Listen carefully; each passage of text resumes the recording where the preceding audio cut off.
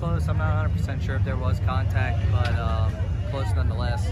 Not really sure if that's what kind of happened there, but got a high in 3 the lap before coming to that corner, and not really sure if it cut something or just what happened, but just started bouncing and got into marbles and hit the fence, and that's about it. But it just sucks, you know. It's, we had a really good car. The dash car was really good.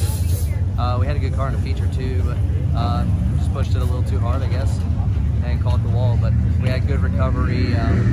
We were fortunate to have that wreck early after our crash to come back in and change some more things that didn't get changed the first time. So we got to fix the car, and our car was actually really good there, even coming up through the field. So very happy with tonight. It was our first time here. Obviously disappointed out with the finish of the feature, but we had speed even after we crashed and got back out on the racetrack. So that's all you can really ask for. The fact that you had the FastPass, the pole dash win by that much, how much does that validate all the hard work that you and your team are doing? Especially considering, like you said, it's the first time here. Yeah, I mean, it's definitely, you know, a lot of hard work, dedication. My guys work harder than probably 90% of these guys in the pits. And, you know, it doesn't really show often. We just really don't have, I just have bad luck, you know, and,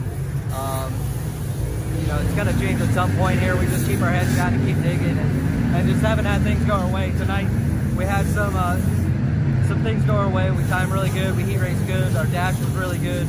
We had a really good car in the feature. So we're missing just that one part, and that's finishing the whole feature. So like I said, we had speed all night. Our car was really good, and we'll just try and put a whole race together next time.